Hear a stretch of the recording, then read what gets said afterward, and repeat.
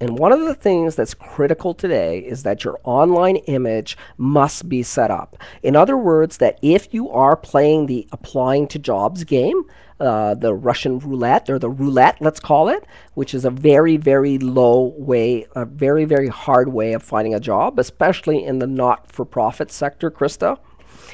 Waiting for jobs to open up is a really, really tough thing to do.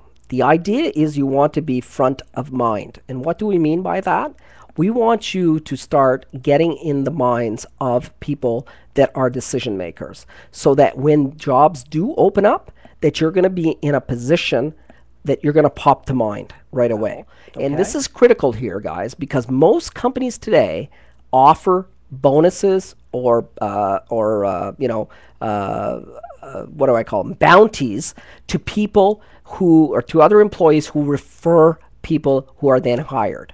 So everybody, in essence, in most larger companies today are in fact recruiters, because they're getting money for this. So the whole idea is for you to create your professional image online that is attracting, and that other professionals in your industry will see you, get to know you, trust you, and recommend you in order to make a few bucks off you, and as well as have a great employee in their group.